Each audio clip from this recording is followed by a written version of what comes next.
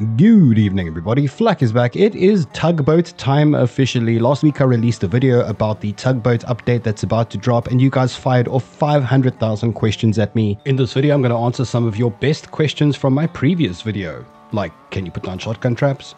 What does it take to destroy it? What happens once you destroy it? And so much more. I do apologize for taking so long to make this follow-up, but Red Bull South Africa invited me to the Kumite finals and it was kind of bonkers.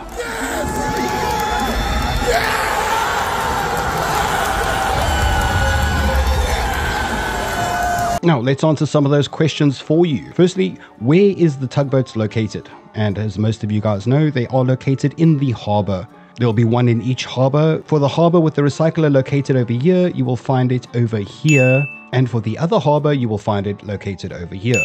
The Tugboats are only going to be spawning at the harbor, so make sure you get there as quickly as possible to claim your new floating home. Now, if you haven't watched last week's video, be sure to stop this video immediately and click on the link in the video description below so you can see what you can and what you can't place. I did do a video showing how many things you can do and can't do, but unfortunately I was a little bit excited at the time. Staggering to even think about. Oh my god. And I missed a couple of obvious things. You guys fired those questions at me and I'm answering them today. The most prevalent question, of course, was can you place down shotgun traps? Now, that would automatically be a bad idea because of building privilege. You cannot place down a TC like I mentioned in the previous video. Turns out they fixed the building privilege problem. So you can't place down a TC, that's fine, but what you can do is go up to the captain's cabin, mount the controls, and you will see this new option pop up here, building privilege. Once you activate it, you will get a building privilege around the boat so that nobody can grief you or pick up your boxes. The radius itself is not very wide, it's about 1 meter wider than the boat's diameter, so it's not very big, but that's all you need. So now you have building privilege. Can you put down shotgun traps? No, unfortunately you cannot put down shotgun traps, you cannot put down flame turrets, and you cannot put down SAM launchers. But wait a minute, Flak, didn't you have a SAM launcher in your thumbnail? Yes I did, that's called clickbait, you fucking scumbag. But there have been videos surfacing of people placing turrets on the boat. Well, in Becca Something's video, one of my close friends, she placed down a bunch of turrets. And when you power the ship on, it looks like the turrets turned on. However, when I experimented, I noticed that Facepunch have unfortunately removed the turret functionality so you can no longer place down turrets. That is a little bit upsetting. So no traps, no shotgun traps, no turrets, no nothing. And that's a bit of a doozy. But not to worry, the boat is still really freaking cool. It's lovely to sail it.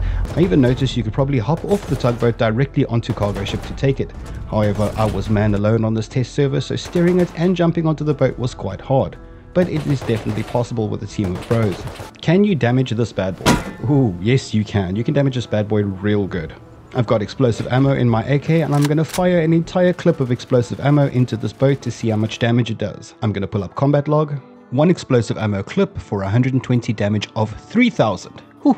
Okay, let's repair it. Once repairing it, I noticed it uses a fraction of wood and metal frags. And I'm pretty sure that that is not going to be the final amount. I just repaired a huge chunk of this boat at nearly no cost. Next, let's try a Molotov. Okay, the Molotov isn't showing up in combat log, so what I'm going to do is just give this boat a little tap with a stone hatchet. Pull up combat log. A whopping 6 damage of 3000. Next, let's try the HV rockets. The HV rockets are, of course, designed to take out vehicles.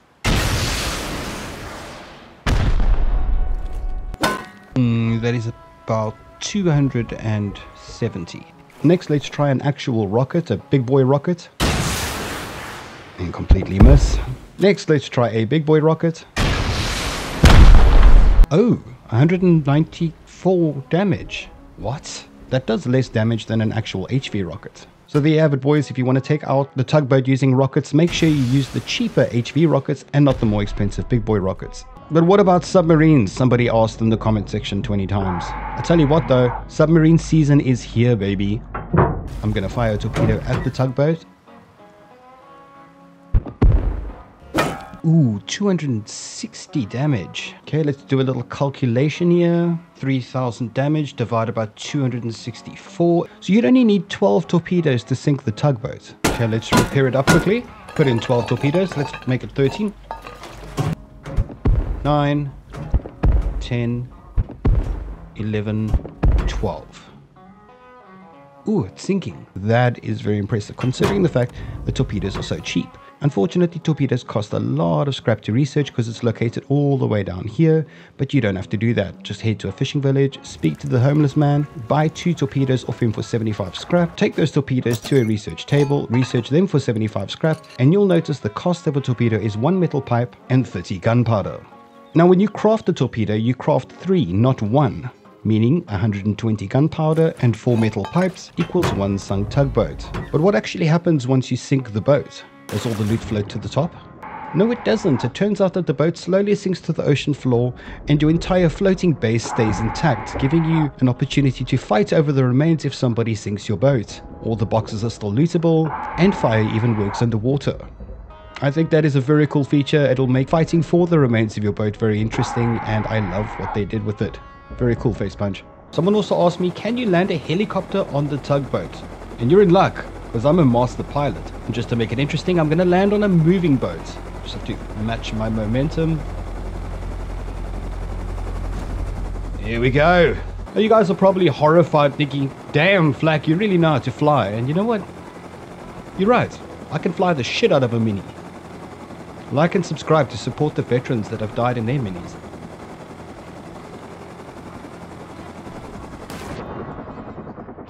And there's the new ferry terminal, and it's going to serve as a gateway to do the server hopping feature that they're adding in the future. The idea is that you hop on a ferry in this area over here, and then you sail off to another server, only with the loot that you can carry on your back.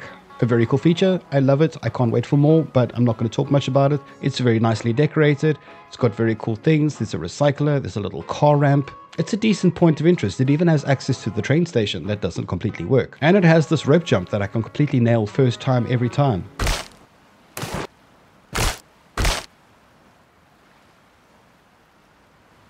First try. Later today they are releasing the Abyss skin pack, which is pretty cool. It's a DLC. It has 3 hazmat suits. All 3 of them look a little bit different. We have this one over here with double tank on the back. This one over here with a single tank on the back, although I kind of like the helmet. And unfortunately this monstrosity, which is a pity because I really like the rebreather system on the back. It's animated and cool, but the helmet looks like shit.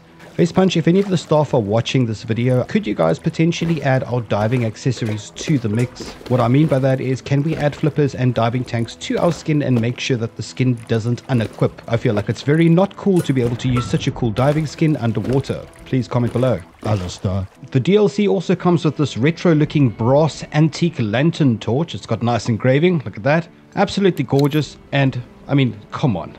Look at it, it's phenomenal. Now, of course, people are going to complain and say that the normal torch doesn't burn underwater and the new Abyss torch does burn underwater, and that is somehow pay to win.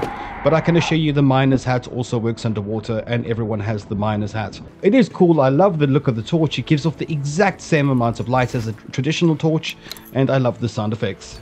There's also a new barnacle covered hatchet that is dripping with water. Very nice indeed. As well as this metal pickaxe, which looks like an anchor full of barnacles.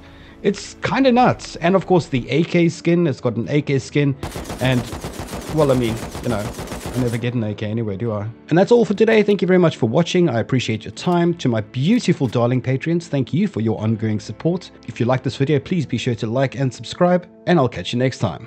As always, Flak out.